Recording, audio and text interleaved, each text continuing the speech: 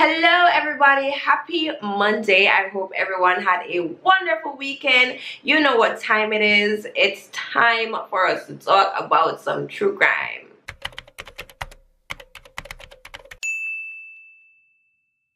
In today's episode, we're going to talk about a parent that failed to do his job. Now, parents are supposed to protect us from harm, but what happens when that parent that should protect us is the one harming us? We're gonna go all the way to Austria for this one, so let's buckle up and jump right into it. On August 28th, 1984, the 18-year-old Josef Fritzl disappeared. She vanished. But we wouldn't know what happened to Elizabeth until 24 years later. Elizabeth lived with her parents Josef and Rosemary Fritzl. Now, I think it's probably the language barrier or something. Some persons said Joseph and some persons said Josef.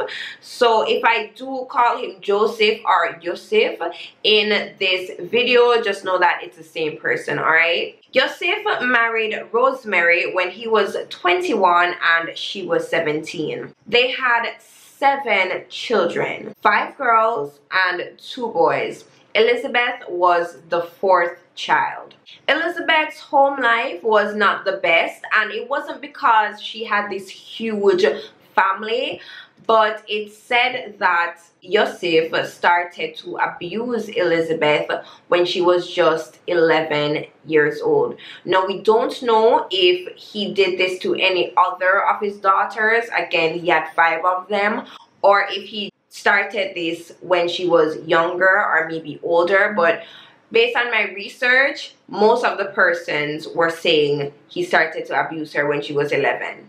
When Elizabeth was 16 years old, she graduated high school and she started a course so she could become a waitress. In January of 1983, Elizabeth ran away with a friend that she met through this waitressing course, but 3 weeks after, the authorities found her and brought her back home because her parents reported her as missing. She had no other choice than to return to her abusive household and to finish her waitressing course.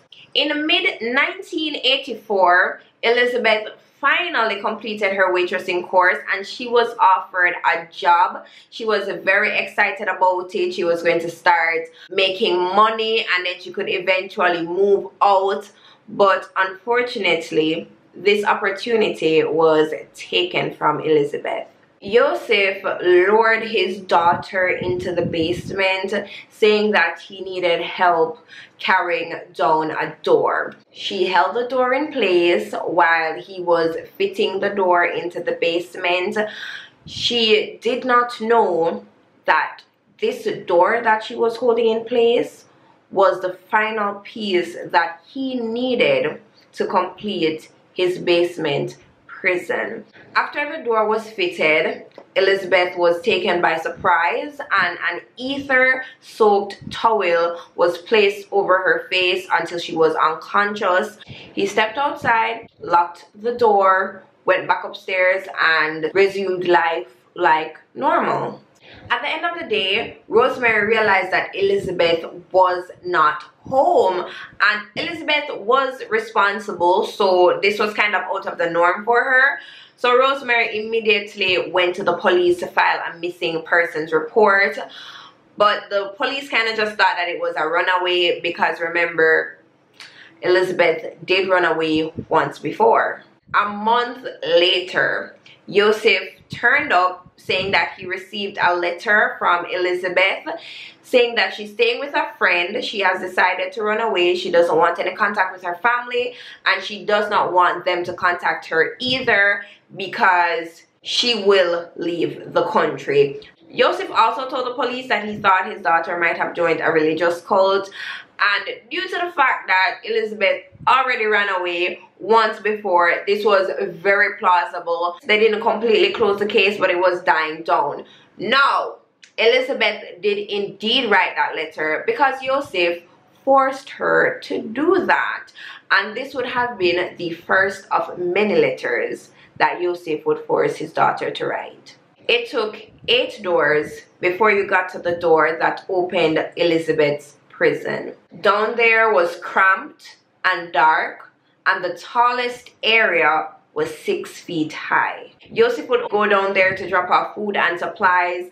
He would visit her almost every day. Sometimes that would cut down to 3 times a week, and he would even spend the night down there.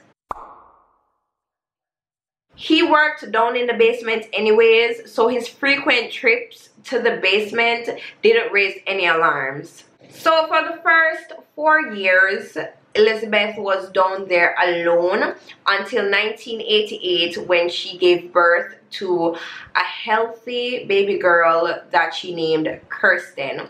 This wasn't her first pregnancy. She got pregnant before, but at 10 weeks she had a miscarriage, and she had to go through all of this alone by herself down there in the basement.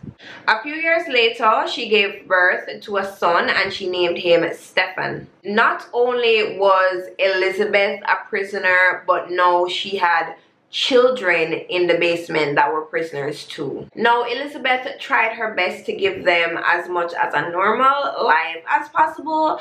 I mean, how much of a normal life can you give these kids? She taught them how to play games, and she taught them like basic math and English. And over the years, Elizabeth went on to have 5 more children for her father. And unfortunately, one of these children died because he was having some breathing issues. Elizabeth asked to take the baby to the hospital. He refused, and a few days later, the baby died.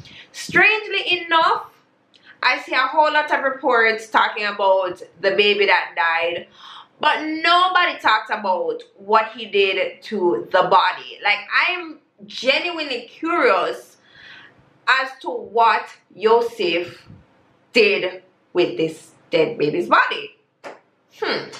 Moving on. With Elizabeth giving birth to all of these children, clearly space became an issue because Josef built this prison containment system, whatever, for just one person, which was Elizabeth. He wasn't thinking long term, I guess. I don't know. So what this man decided to do, right, was move some of the children. Move them where, you might ask? Upstairs to live with him. Josef came up with this elaborate scheme, right? He was going to leave whichever baby he chose to come upstairs at different sections of the house so that Rosemary could find them. And when Rosemary found these babies, they would have a note on them saying, "This is Elizabeth. I was traveling, I got pregnant, I can no longer take care of this child. Can you take care of this child for me? Blah, blah, blah." Now, in Rosemary's eyes, she saw this as her daughter reaching out for help, her daughter that she hasn't seen in years. So she wanted to be there for her child, and she took these children in, no questions asked. Rosemary did the smart thing. Well, I don't know if it's a smart thing, but Rosemary did bring the children to social services and explained the whole situation and applied to adopt these children because they were her grandchildren anyways. Social services approved of these kids living with them. They did not reach out to find Elizabeth or anything. They just saw the letters, got the explanation, and just said, okay, fine, you know, let these children live with you, which is very strange, very unprofessional. It was very, very weird. They would also receive a frequent visit from social workers just to check up on the kids, to ensure that the kids are good, and they never saw anything suspicious. Anyways, so over the years, Josef did this with 3 different children, and Rosemary just accepted them all and did what she had to do. So Elizabeth is downstairs with 2 children. one child had died, and 3 of her children were upstairs living with her abuser. And then Elizabeth had her 7th child. Now, the only reason why Josef didn't take the 7th child upstairs is simply because Rosemary was getting old and she could not manage to take care of a 4th child.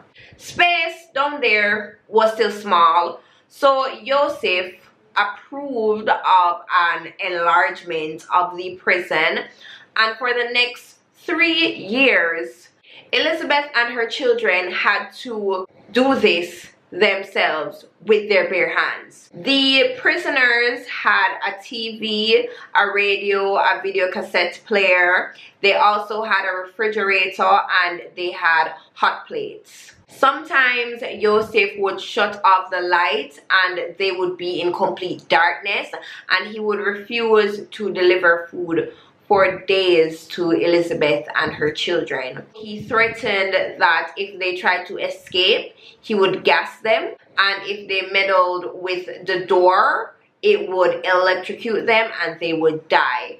So he was ruling them with fear. In April 2008, Kirsten, who was the eldest daughter, that first baby girl, she was 19 and she was really sick. She had been sick for a while and it didn't seem as if she was recovering anytime soon. Elizabeth begged Josef to take Kirsten to the hospital because she was getting worse and Elizabeth did not want her daughter to die down there. At first, Josef was reluctant. Obviously, he didn't want his cover to be blown or anything. But then Kirsten fell unconscious. So it was either he was going to let her die or he was going to take her to the hospital. He forced Elizabeth to write a note explaining what was wrong with her and everything. And then he asked Elizabeth to help him bring Kirsten upstairs. And for the first time in 24 years, she felt sun on her skin. And then she was immediately forced back down into the dark basement. He put the note on Kirsten and called the ambulance. When Kirsten was taken to the hospital, she was admitted in critical condition because she had a life-threatening kidney failure. She was really pale, she was white as snow, and she was very thin. So not only were they treating her for the kidney failure, they're looking at her strange because it's obvious that this girl has been abused. When Kirsten was conscious enough to speak and everything, she spent the next week speaking to police. But Kirsten didn't reveal anything about her living conditions or who her parents were or anything, which is understandable because Josef had always given her a strict set of rules, and again, she was living in fear of this man. The police found this very suspicious and they found this very strange because nobody knows who this girl is or where she's from or anything. There's no record of her birth. Clearly, she was birthed in a basement. The only thing that they know about Kirsten is that she's connected to Josef because he's the one that called the ambulance. Right then and there, Josef is looking suspicious because the letters from Elizabeth would always pop up at the most convenient times. Not only that, when the babies pop up, there would always be a note. There wouldn't be a phone call or anything.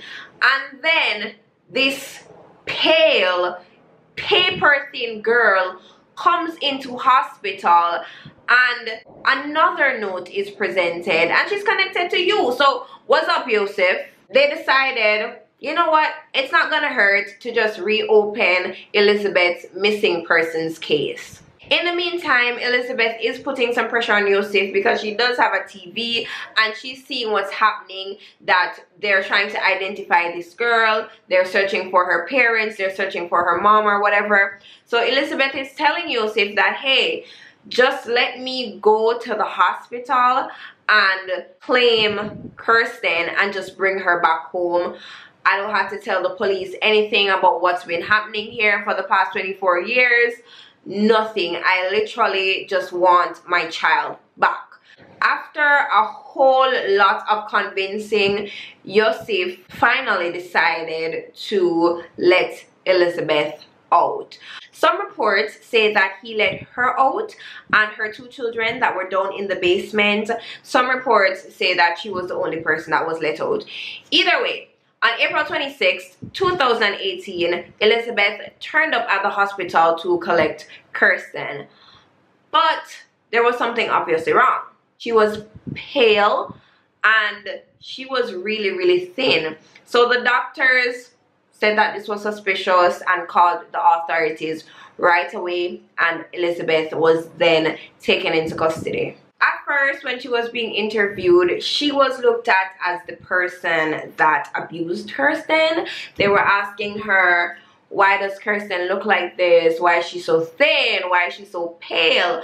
But looking at Elizabeth, you can see that she herself is in the same situation that Kirsten is in. So the police questioned her about Josef, and she said that she will tell them everything as long as they promise that she would never see her father ever again.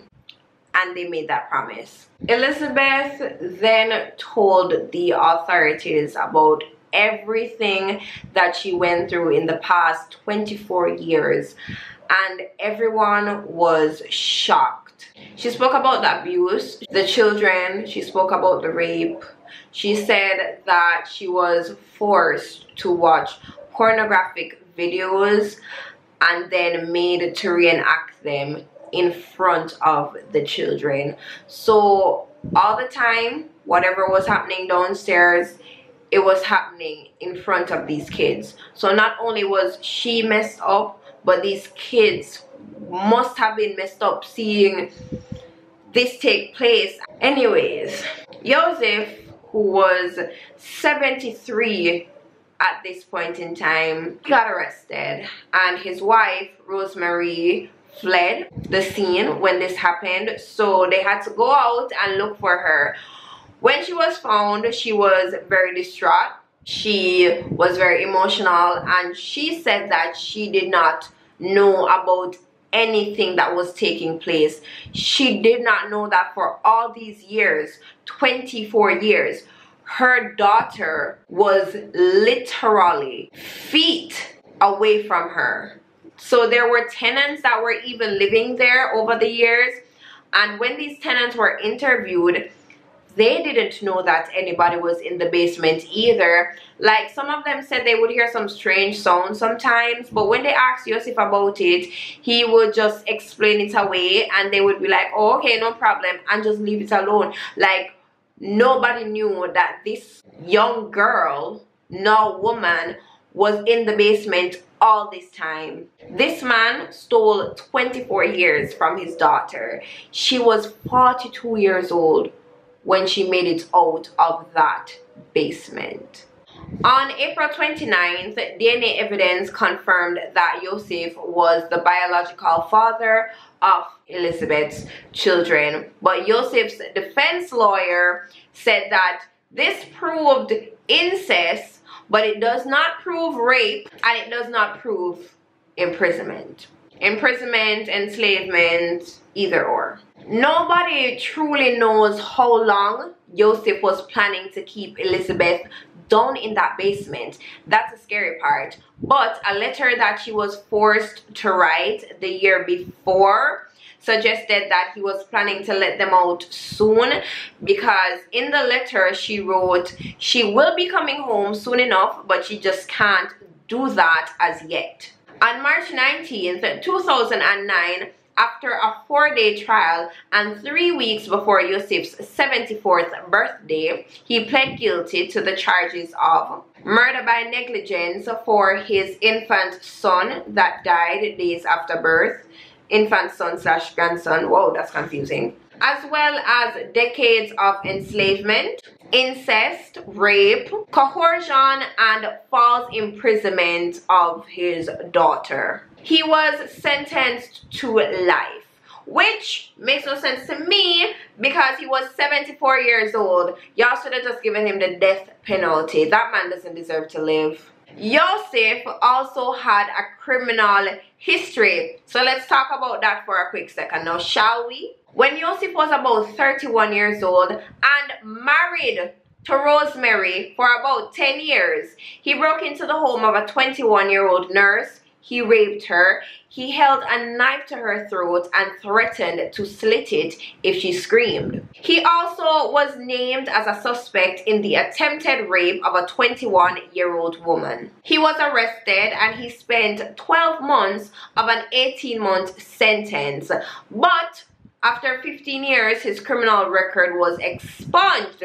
So when he went with his wife to apply to be a foster parent for his grandchildren / children, they would not have found a record of his crimes because it had been well over 15 years that he committed it. In a psychiatric assessment, Josef claimed that he decided to imprison his daughter because she did not adhere to the rules when she was a teenager, and he kind of wanted to create a safe space for her, even if that meant taking her against her will. I think his perception of the relationship between himself and his daughter is completely warped in his mind, because when he was talking about it, he was like, oh, it was consensual, and I brought her flowers down in the bunker, and I brought the kids books, and I brought them toys. But the thing is, he knew that it was wrong, and that's why he hid the children down there, and that's why he had to sneak the children that he decided to keep upstairs. Anyways, the last picture that we have of Elizabeth was from before she was taken, and the reason why no other pictures were released or whatever is because they wanted to protect her identity. Now she is living somewhere. I think they named it, but I didn't write it down. And on her property, there's bodyguards and there's CCTVs everywhere, and she's there with her children.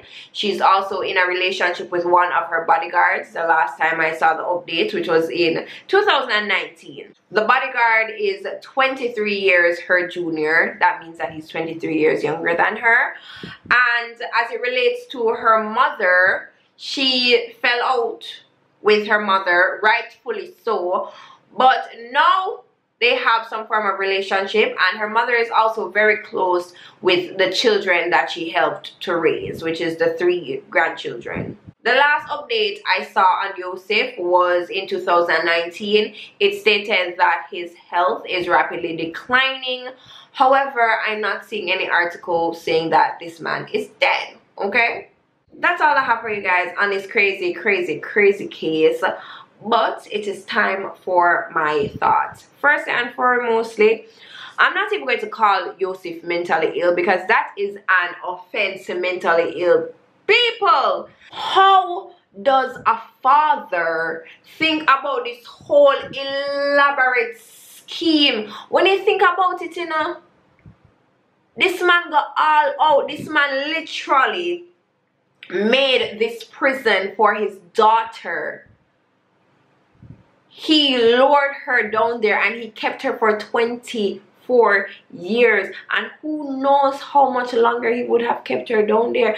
And the most morbid thing that I think about, what if he just dropped down dead one day? What would have happened to Elizabeth and her 3 children? They would have starved to death. And starvation, that is not an easy death. It's not just you getting hungry and dying and that's it. No, you suffer. Your stomach starts to eat itself essentially, and you're just there lying in pain, wishing to be put out of your misery. I'm just thinking how horrific that would have been, and nobody would have known. But I'm glad the story ended the way it ended, you understand? But that man, he shouldn't have gotten life in prison. He should have gotten death. And I hope right now that that man isn't breathing. Like, I'm shaking thinking about it. Anyways, moving on from that, Rosemary, she's a fucking idiot. And I think that she must have known something, and she was being willfully freaking ignorant, because I refuse to believe that these letters are popping up and these children are popping up, and you just sit down and take it. So you don't know where your daughter is, you don't know where these kids come from, nothing, no investigation, nothing. Are you that dunce? Then again, right, this man committed a crime, raped a woman while he was still with Rosemary. This man went to prison, and this woman sat down and waited on this man, and they were still together. So am I surprised? No. But I do believe that she knew something. I refuse to believe that this woman definitely never knew nothing. She was that oblivious. She never knew that going down in the basement. Finally, Elizabeth and the children, I'm just really glad that they're okay. And I hope that there's no jealousy between the kids, because 3 children were taken upstairs and 3 children were left down in the basement, and I can understand how that could cause some tension, because why were you chosen? Why was I left down in this basement to suffer, to starve, while you were living a normal ass life upstairs? You know what I'm saying? I wish that all the children were upstairs and never had to go through that. I wish Elizabeth never had to go through that. But as you can see, you know, she's living her life now, or the best that she can make of it. She's dating someone 23 years her junior, and I think that she's doing that because it makes her feel normal and it makes her feel somewhat young. Everything was stolen from her at a certain age, and I think mentally she's probably still at that age, maybe a year older, maybe she's at around 20 mentally. So that's why she chose to date someone younger, so she can feel the way that she feels inside, if that makes any sense. Anyways, that's all I have for you guys today. Thank you so much for watching. As per usual, the links to my sources will be down below in my description if you guys want to go and read up on this stuff for yourself. My social media handles are also down there. Y'all can always send me suggestions or anything. I love that. Leave your opinions in the comments. I love to hear them. I know this case has been crazy. This is probably going to be one of my longer videos. As per usual, remember to be a beautiful soul, not just a gorgeous face, and I will see you next time. Bye. Josef then forced Olivia. Josef forced. Blah, blah, blah.